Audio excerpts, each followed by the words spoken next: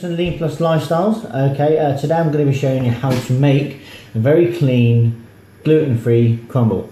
Okay, so I've got a saucepan, and in that saucepan I've got a little dash of water, and I've got some frozen blackberries. Okay, got an apple. Apple and blackberry is a winning combination, isn't it? Right, so anybody who doesn't know how to core an apple quickly and easily, okay, so get your knife. I don't know if you can see that. Let's have a look. That's a bit better for you. Okay, so you get your apple, cut it in half, okay, cut it in half again, so you get a quarter, cut it in half again, put your knife at an angle and just slice down when it's cored. Slice down, slice down, slice down. So there's your core, all done, and then you can just chop it up as and when. You don't get any of the core in there. Of course it wouldn't be a crumble if it wasn't big chunky apples, right? Okay. Get your stevia. Just want a teaspoon of this in there.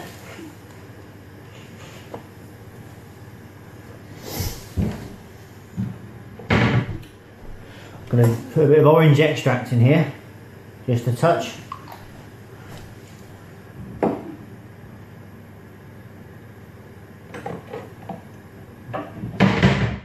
And a mixed spice. Just a touch to taste. You cook that down, see you in a minute. Okay, so now the key for a good crumble is you don't want to overcook your fruit. You just want to be cooking this maybe for 2 or 3 minutes, just so it still stays quite chunky.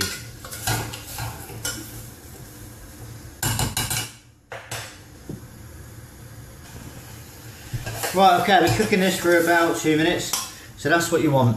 Nice. You see that? Get a tub, put it in, and leave that to cool now for around half an hour. Exciting bit, the crumble. Okay, so in this bowl I've got 35 grams of gluten-free porridge oats. I've got 10 grams of butter, and you literally just want to put it in there.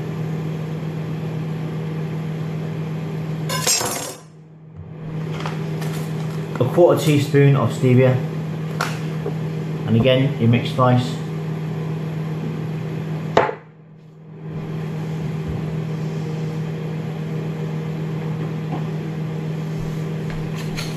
A touch of brandy,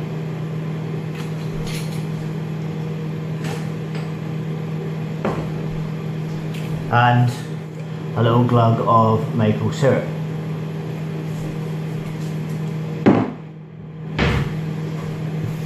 See you in a mo.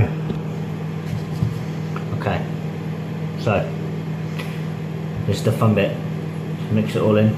You could put a little bit of gluten-free flour in this as well, and you just bring all the mix together. Now you want this to be quite clumpy. You want it to be quite almost flapjacky. This will be. So you want it to almost be like a crunchy, buttery biscuit on top of your fruit when it goes in. But you also want the sweetness.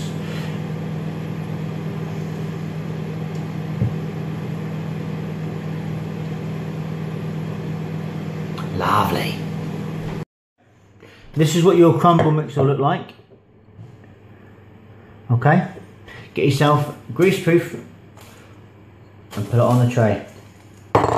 Spread it out, and you want to bake this in a relatively hot oven for about 10 minutes. Okay, here we go, fresh out the oven.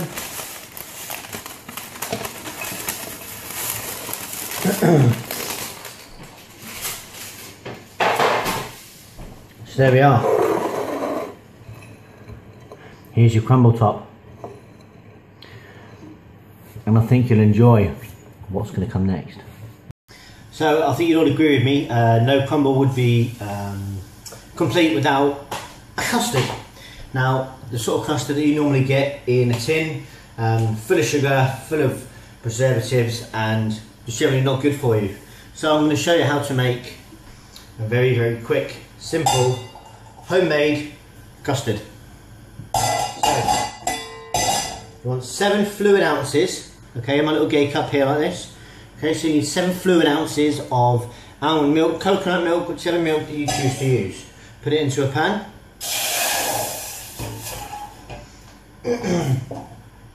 And you want to bring this up to a very, very gentle simmer. Add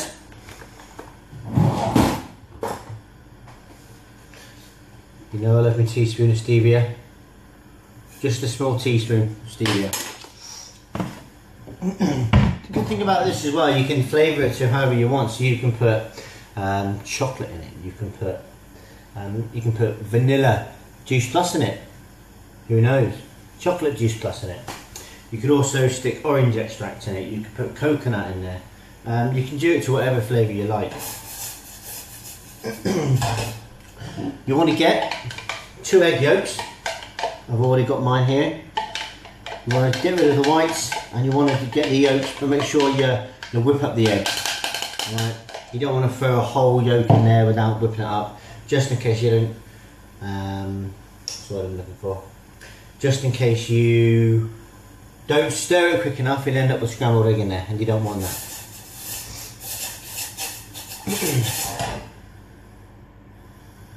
Right, she's just about ready. After your crumble mix has cooled down, it's going to look like this. Just don't worry about having a little bit of water. You'll see why that's good in a minute. Okay, find yourself a whisk.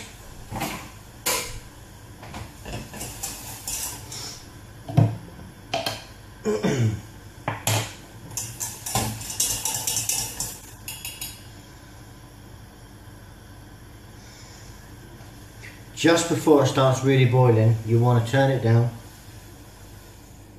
control that heat, and simply, just a little bit at a time, add in the yolk.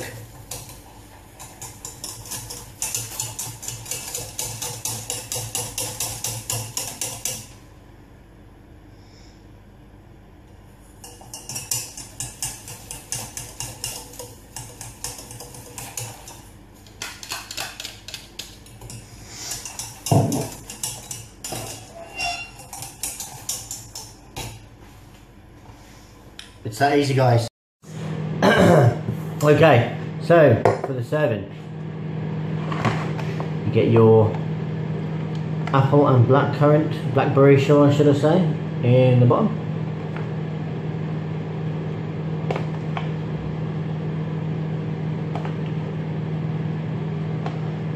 A little bit of that sauce, that liquid.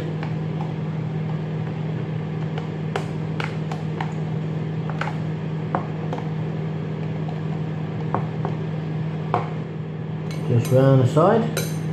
Beautiful.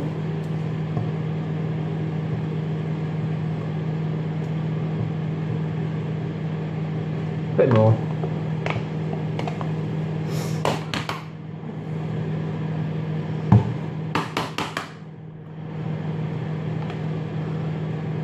Drizzle that around it. There's your custard.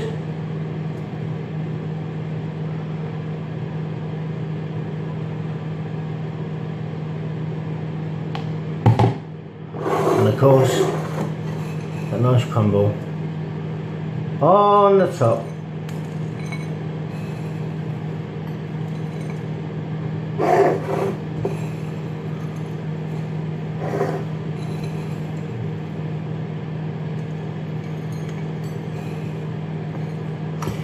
Beautiful. And there we have it. Clean apple crumble. Serve it hot or cold, that's your choice. Enjoy.